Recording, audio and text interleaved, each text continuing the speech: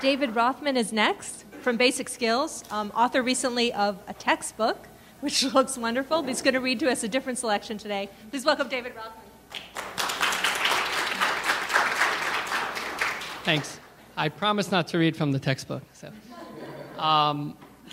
last summer I was trying to write, and I was in New York City. It was really hot. It was kind of like today, and I couldn't think of anything to write.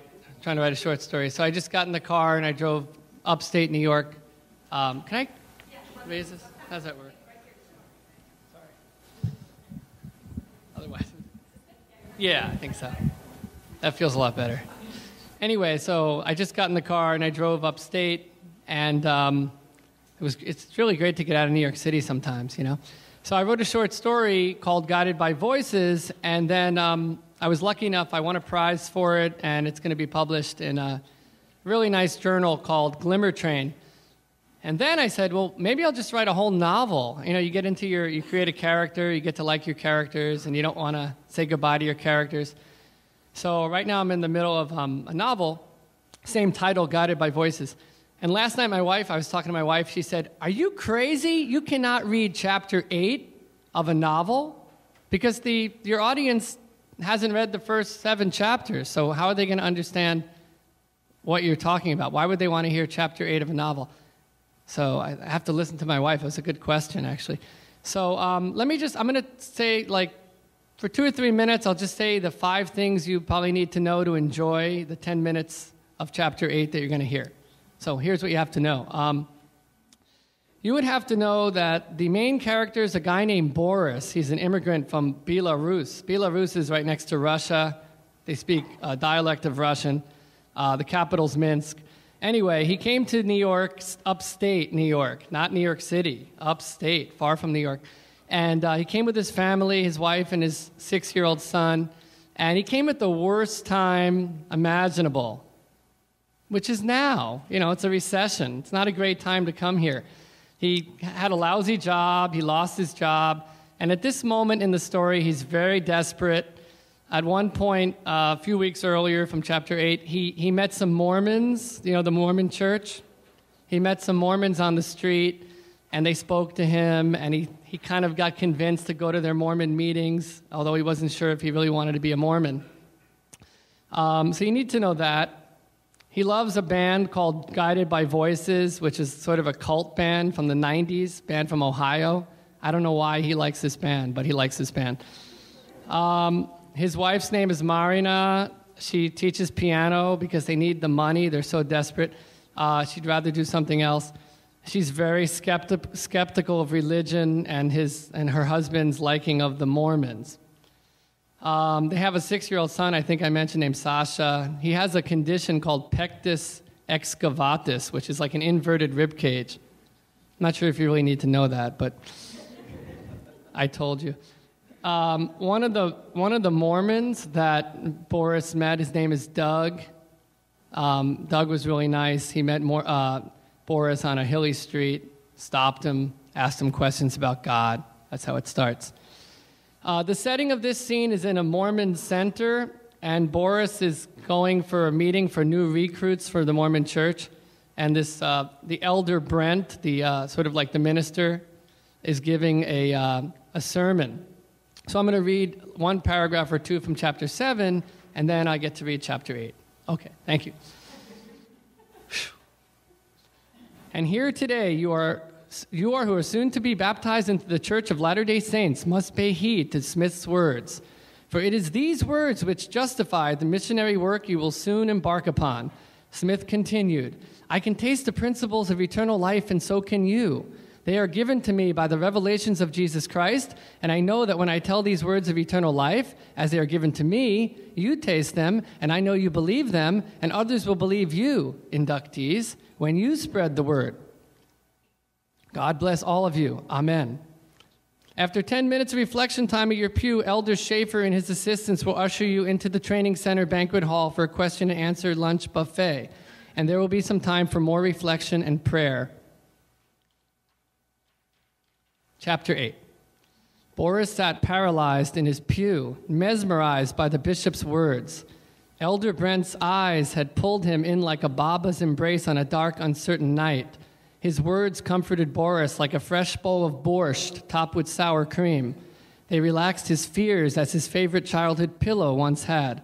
Boris had had to pee the whole time during the sermon and had struggled to maintain his equilibrium, imagining blood spurting from his swollen bladder as the bishop spoke of eternal sacrifice. Now he didn't have to pee at all. Strange how that happens. Had the Mormon spirit entered his urinal tract? Boris had also been wondering what the sacred underwear beneath Bishop Brent's black slacks looked like. He had read in one of his Mormon Google searches that all Mormon elders had to wear sacred undergarments in temple. He imagined Marina's scorn if she ever caught him putting on such an item, which he would have to if he went through baptism. He heard her voice in the silence of the reflection period. "Borushko," she would say, "what is this stupid-looking magic underwear all about? You have become a fool in America." Boris looked around at the inductees to his right and left, some of whom he had met during his first chat at the Mormon Center, at the elders in the front and back aisles, and at the tall bishop praying on the podium. The silence was beginning to make him feel uncomfortable. What did he know of silent moments and reflection time? When Boris had a free moment to himself, he would maybe fill the space with a Guided by Voices song, singing "Marching Toward Darkness," or perhaps find a safe corner and send a tweet to his friends or to a college buddy back home. Of course, as a Mormon, these two activities would be strictly off limits. Boris turned around and smiled at Elder Doug, standing in the back with another elder he didn't know. Doug had invited him to this pre-baptism welcome and chat and had promised that he would find time to discuss a job opportunity in telecommunications. Boris needed a new job really badly. There was nothing more humiliating than when he had bought a bag of groceries the week before with food stamps, and Sasha had noticed and asked why he was not paying with cash. His mother would be expecting some US dollars soon from her rich son in America. He could barely afford his Sunday calls to Minsk. Boris thanked Jesus and John Smith, too, for his mother's good health. He could not afford to take care of her hospital bills, God forbid. Marina had chastised him when he told her he would be spending the afternoon at the Mormon Training Center. "You can't be wasting time with such silly distractions. You need to work harder on finding employment." What Marina didn't understand, despite his many efforts to explain it to her, was that this was his means to solid employment. Doug would live up to his promise and Boris would be on his way. Latter-day Saint networking had taken many before him to the top. Even John Marriott, the hotel mogul, had started out as a modest Mormon elder and had worked his way up the Mormon ladder. Boris looked around again, and it seemed that everyone but him was deep in prayer. The truth was that now that Elder Brent had fell silent and was no longer passionately orating on the power of God and the duty of man to follow the prophet, a sense of reason had returned to him, and the heavy-handed righteous ideas that had been spoken seemed somehow ridiculous, even trivial. With his head back on earth, Boris might even agree with Marina that this type of "we know the truth" dogma smelled of what they had experienced with the party back in Belarus. A bell rang, signaling the end of the reflection period. Boris turned, and Doug was now walking towards him down the central church aisle. He patted Boris's shoulder and offered one of his signature strong handshakes. Doug had it all, Boris thought. He was genuinely a nice guy with a stable job, a nice home, a beautiful wife and children, and an American sense of self-assurance. "Great to see you here, Boris. You've got a terrific lunch coming. How'd you like the sermon?" Boris stuttered in response. He had not spoken since the sermon started. I like beautiful words, Joseph Smith, very good." "I knew you'd see the light, Boris." Yet Boris prayed that Elder Doug could not see through him to the many thoughts he was hiding. Doug shook Boris's doubting hand again and introduced him to the other elder he had been standing with in the back. The man was bald and had to be double Doug's age. Boris noticed that the guy could not control his right eye, had some kind of twitching problem. He wore the identical black suit as Doug. "Boris, this is Elder John." Boris smiled, trying to ward off the skepticism still buzzing around his head. Why couldn't he be like Doug, a man without a cynical bone in his body? Boris considered that Doug had never stepped foot in Belarus. He shook Elder John's hand. Doug tells me you wanted to work in telecommunications. Sounds great. You ever heard of the Boonsville International Corporation? Boris hesitated and looked over at Doug and nodded. Yes, I hear good things about this, your corporation. I like it. Elder John stepped back, and Boris noticed his twitchy smile fading. There was a strange silence, and Boris wondered if he had said the wrong thing. Doug stepped forward and laughed. Boris is going to take intensive English classes right here at the Mormon Training Center starting next week. Is that right, Boris? Yes, I take English. Elder John's twitch calmed, and his smile returned. Well, great to meet you, fellow. You'll soon be full baptized Latter-day Saint and a true American as well. With that, Elder Doug and John turned to greet another inductee, leaving Boris alone to wrestle with his demons, the same dangerous thoughts that had erupted moments earlier. Religion had never been a big part of his life. Boris pictured his mother with her hocus-pocus rituals. He could see her now, gently rubbing the small portrait of St. Vladimir on her bed table, always 3 times with the full palm of her hand, or lighting votive candles on the anniversary of a relative's death. He, like his brother Yuri, who he had little else in common with, would protest mother's primitive superstitions. Boris looked up at the altar and down at the many rows of black books, books of Mormon resting in the pews. How were these rituals any different from the primitive habits of the Orthodox back home? What was his connection to this questionable New World religion? Boris asked himself, why should a modern Belarusian immigrant in upstate New York care about a set of beliefs held by some super American guy named John Smith from a long time ago in Ohio? Boris could hear Marina's ghost echoing the same questions in his ear.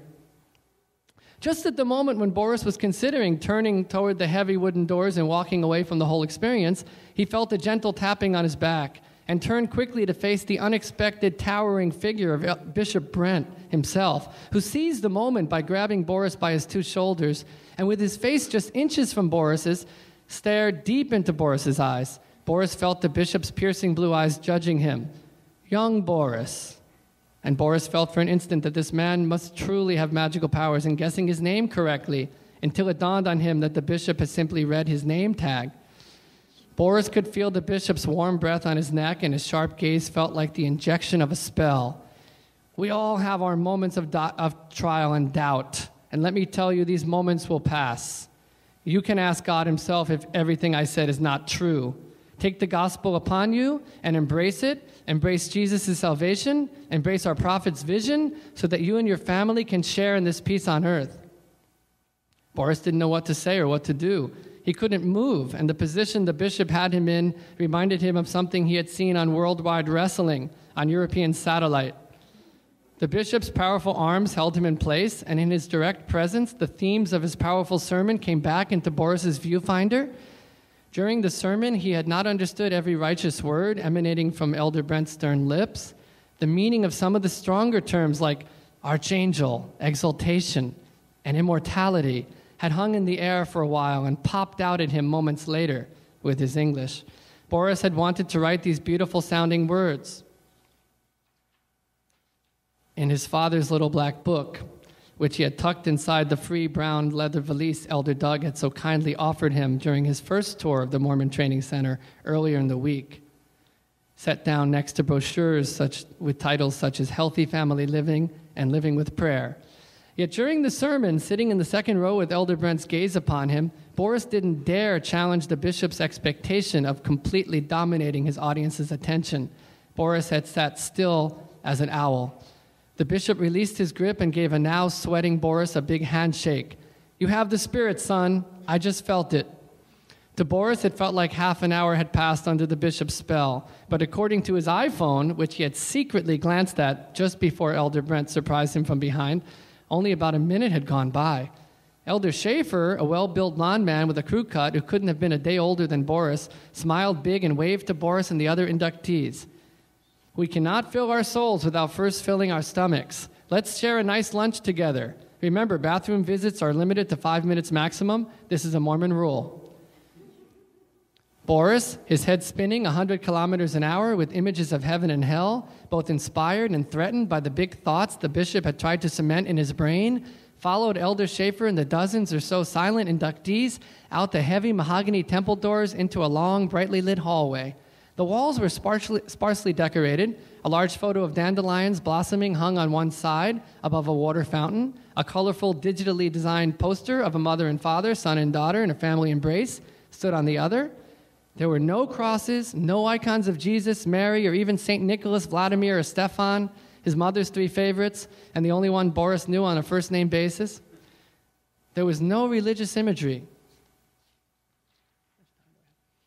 whatsoever. And as they stepped through a small glass door and followed Elder Schaefer into another corridor, Boris considered that if he hadn't just sat through one of Prophet John Smith's historic sermons and been personally shaken and stirred by the bishop himself, he could have mistaken this place for a more sanitized version of one of Minsk's central medical centers. After their first chance meeting at the break of dawn, Elder Doug had stopped by the Mosheyev home unannounced a few days later with Elder Scott, and the visit had created a scandal. And you know what? I'm going to skip this part because I want to read the ending. Is that okay? Okay. You have to wait till next year it gets published. Okay. All right. Oh, yeah. All right, I'll finish with this. Now Elder Schaefer led them into a large circular banquet hall with 2 very long tables on each side of the largest display of food Boris had seen since his wedding day at the Grand Minsk Hotel. There was a salad area with every vegetable Boris had ever tasted and some he hadn't, a side dish table with all American favorites such as macaroni and cheese, mashed potatoes, coleslaw, and gumbo. There was rye bread, Boris's favorite food in the whole world, along with an assortment of other breads such as pita, French bread, biscuits, white and whole wheat. The entree table stretched on in the direction of the dessert cart, and Boris read the titles of each dish labeled on laminated white cards. Meatloaf, roast chicken, pork loin, salmon steak, lasagna, lamb chops, vegetable stir-fry, and lemon sautéed cod.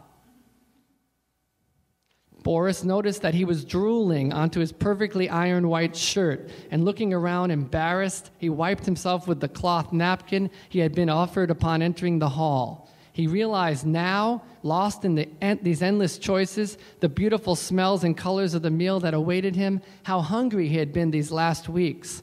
Marina made him ration this and share that and cut this and save the rest of that for Sasha. Boris stacked his huge white plate high with as much food as he could fit on it and rushed to sit down at the nearest table. An unattractive short woman immediately sat down next to him and put out her hand for him to shake. Boris tried to offer his hand in return, but could not release the fork he gripped tightly in his right hand. "My name Gloria Mancayo. Nice to meet you, Boris. I'm from Lima, Peru. Where are you from?" Boris tried to smile with his full mouth of food. He did not want to appear impolite, but the act of eating consumed all of his attention. "Nice to meet you. Let us enjoy this magical meal." "No? I'm sorry, I eat now." Gloria smiled sympathetically at him. "I understand you. We eat and talking soon. No problema." Boris looked up from his quickly diminishing pile of delicious food. There were perhaps a dozen other inductees, mostly men, mostly young, like him. He smiled again at Gloria, trying to express through gesture that he appreciated her warmth and kindness. He was simply hungry. He then realized that he was the only one who had begun eating. Elder Schaefer jumped up in front of the banquet table. "Before we break bread, let us bless this meal in the name of the Father, the Son, and the Holy Ghost. May all your meals be blessed by God." Some kind of delicious tomato-based sauce dripped down the side of Boris's mouth. He glanced around at the others, holding their hands in prayer, their meals neatly untouched on their plates, and wished he could hide himself somewhere under the table. Enjoy this offering from God, and as you do, think of your family and your new Mormon family. You must work to bring your beloved family members into our flock. Do not fear their reaction. Boris couldn't stop. He stuffed some meatloaf down his throat and thought of how much he feared Marina's reaction. You must cast them in, not cast them out. Boris eyed the dessert table. He would have to eat the apple pie and chocolate mousse without coffee. He could always grab a large coffee at the Dunkin' Donuts around the corner after the meal. Before you leave, please speak to me about scheduling your baptism date. Remember that you must first be present for 4 more chat sessions where you will discuss the Mormon pact with God before you can be baptized as a Latter-day Saint. Let us enjoy the sweetness of dessert as we review some of the sacrifices you'll have to make as a member of the Mormon Church. Bathroom breaks in the temple must never be longer than 5 minutes. You cannot participate in any kind of gambling activity. You can never, ever consume coffee or alcohol. You cannot wear any tattoos. If you currently have a tattoo, it must be removed before baptism. You must keep your hair short and cut off any facial hair. You must fast on the first Sunday of each month and must pray for at least an hour a day or for 3 hours on Sunday. And for 3 hours on Sunday. Most importantly, all inductees must do their duty of missionary work. We will discuss the particulars of missionary work in more detail during your next chat sessions. We welcome you from the bottom of our hearts to this, our congregation of the Church of Latter-day Saints. Almost done. This list of rules and prohibitions had Boris sweating from his forehead and choking on his apple pie. His mind was consumed with dark thoughts again, and he considered finishing up his dessert plate and bolting for the door, running free out into the sunny afternoon, and perhaps heading for a Dunkin' Donuts for a hot cup of coffee. The Mormones saved my life. It was Gloria again, sitting next to him, distracting him from his escape plan. I was losted, illegal immigrant exploitation, and the Mormones helped me, saved me from dark. Yes, the Mormones. Yes, Mormons are nice. Boris didn't know what to say. He felt a stomachache coming on. He would excuse himself graciously, head to the bathroom, and quietly slip out to the bus stop from there. Boris, looks like you enjoyed your meal. You had a pleasure of meeting Gloria as well. It was Doug, smiling and self-assured as usual. Boris, can we speak for a moment over in the corner? Excuse us for a moment, Gloria. Boris was sure Doug was going to chastise him for rudely eating before the prayer over the meal was said. He stood up and followed Doug nervously to the doorway. Doug stood facing Boris, his back leaning on the wall. Elder John was impressed by you, Boris. He's offering you a full-time job with the Bonesville International Corporation. This is a strictly Mormon business based in Utah. You will, of course, have to take our free intensive English classes every day after work. Boris was speechless. He no longer felt pain in his stomach. You will be perfect in telecommunications sales. Our office is right here in Kingston, a few blocks away from here. The details have to be worked out, but you will receive a salary plus commission. Commiss? Doug laughed politely. Commission, Boris. That is, you'll receive a bonus over your salary based on how much business you bring us. Does that sound okay? Bonus. I like bonus. I work hard for bonus. Very good, Boris. We will talk more about the whole thing on the ride home. You do need a ride home. Yes, and Doug, what is it, Boris? Boris had to hold back the wave of tears coming from his eyelids. I thank you, thank you, thank you. Doug, I thank you, thank you. Now Boris was crying, and Elder Doug reached into his pocket to offer him a tissue. Doug put his hands on Boris's shoulder. You go wash up, and I'll meet you in the lot in 5 minutes. In the men's room, Boris found a stall and sat down with his pants on, weeping into his open palms. He couldn't wait to share the beautiful news of employment with Marina and Sasha. Tonight they would celebrate. On his way out, after signing up for a late June baptism, Boris inconspicuously wrapped one piece of cheesecake and a handful of brownies in his cloth napkin and placed the package carefully in the front pocket of his only pair of dress pants.